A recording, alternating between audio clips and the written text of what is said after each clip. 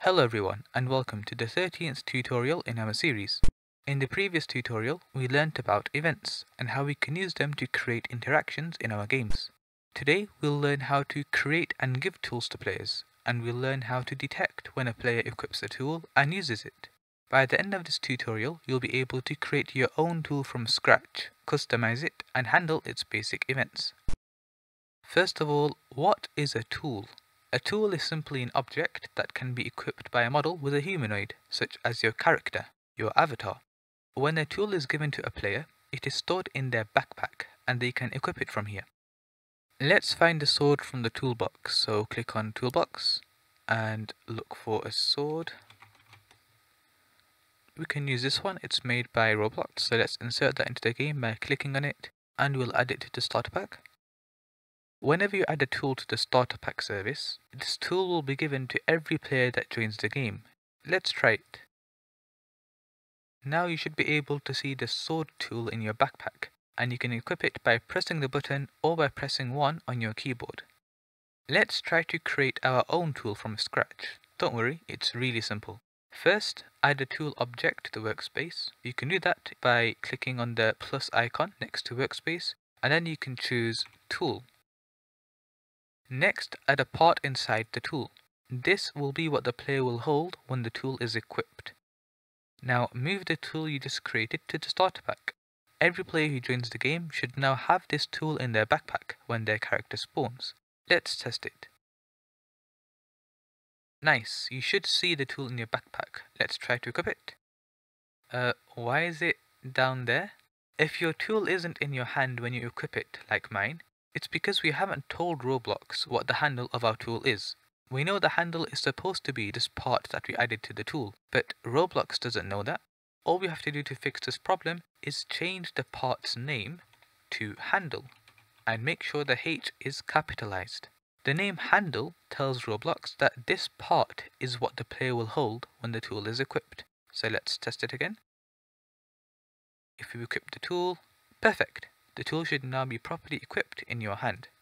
If that didn't work, make sure that the part isn't welded to the base plate and that the part's anchored property is set to false. Make sure it's not anchored and then try again.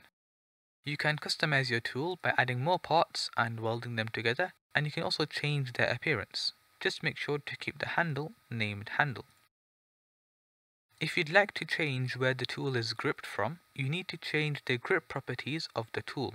I would really recommend installing the Tool Grip Editor plugin made by Clone Trooper, which really helps with making this process super easy. To do that, all you have to do is open the toolbox again, look at the plugins tab in the Creator Store, and search up Tool Grip Editor. And it should be the one made by Maximum ADHD, also known as Cool Trooper. And once you've installed it, open up the plugin, then select a tool, so we'll select our tool we created, and then click on Edit Tool Grip. Now you can reposition the grip of your tool, and you can also change its orientation to whatever you like. And you can always look at this window to see how it would look in game. Once you're happy with how it looks, you can click away from the tool and test the game again. And now when you equip the tool, it should be gripped from wherever you set it to. If you equip the sword and click the left mouse button, the tool should activate, play some sounds, deal damage, etc. We'll learn how to play sounds and animations later, but let's simply try to print a message when a player equips this tool. We'll check the docs for the list of events a tool has. It mentions that tools have an activated event, a deactivated event, an equipped event, which fires when the tool is equipped. We'll connect a function to this event and see what happens. So to listen to this tool's equipped event, you can create a script inside the tool, and in the script you'll need to find the tool so you can do stuff with it. The script is a child of the tool because it's located in it.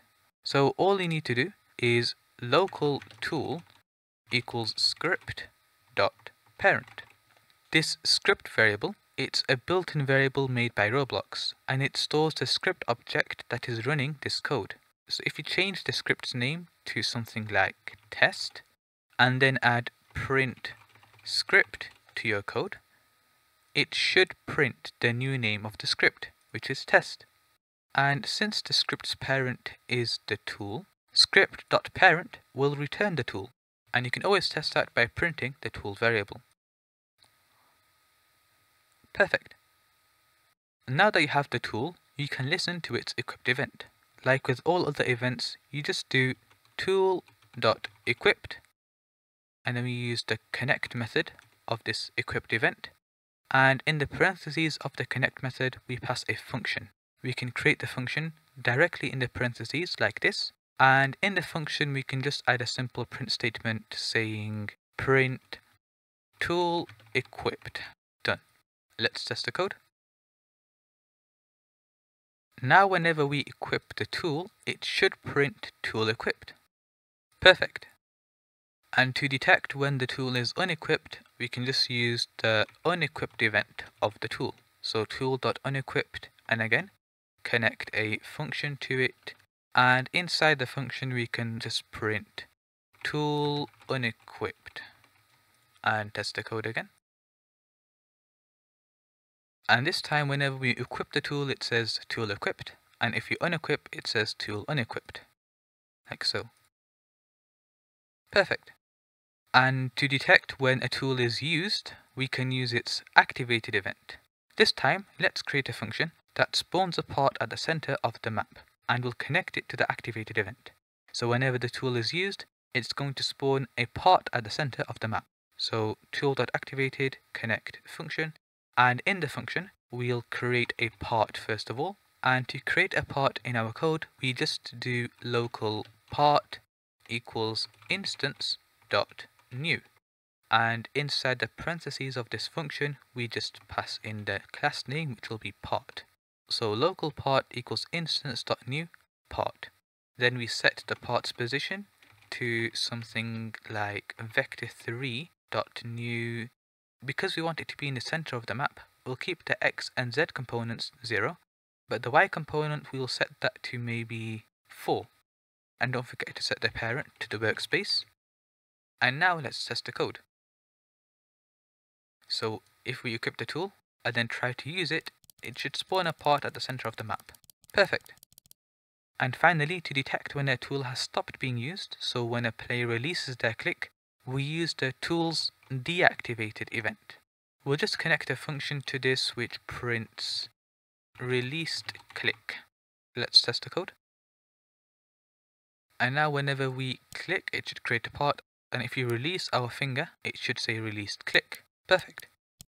So you managed to create your own tool from scratch. You added a part to it called handle and listened to some of its events, like the equipped, unequipped, activated and deactivated events. Your tool is looking pretty good, but there is something missing that a good tool needs, and that's a tooltip. Usually in a Roblox game, when you hover your mouse over a tool in your backpack, it shows a message describing the tool.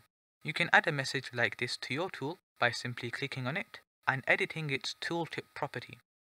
I'll set it to something like part spawner. And now when you test the game and hover over the tool, it should show the tooltip you added. If you want to change it in your script, you just need to index the tooltip property and set it to a string of your choice. Some final notes before you finish up. By default, tools have their can be dropped property set to true, which allows players to drop them by pressing backspace on their keyboard, and the tool can be picked up again by walking over it. This can lead to some problems. If a player drops a tool and then resets their character, they'll receive a new copy of the tool from the starter pack when they respawn. They can walk over the tool they dropped before, and now they'll have 2 copies of the same tool, and they'll be able to repeat this process, duplicating tools. So it's usually best to set their can be dropped property to false, so players won't be able to drop the tool by pressing backspace anymore. This way they won't be able to duplicate tools by resetting. And that's all for this lesson. We've covered a lot of ground today, from adding tools to your game using the toolbox, creating your own tools from scratch, customizing them, and even handling various tool events. Don't forget to keep practicing these concepts to get more comfortable with them. And as always, if you have any questions, please feel free to ask in the comments section. I'll try to respond as soon as I can. For some assignments, try to build on the tool we made today and make it continuously create parts whilst you hold the left mouse button. So when you click, it starts to create parts and doesn't stop until you release your finger. As for another assignment, try to use the debounce logic from the previous lesson and add a 5-second cooldown to a tool. I'll add my own solutions to these problems in the description. And that's all. Thank you all for watching. I hope you all have a wonderful day and I'll see you in the next one.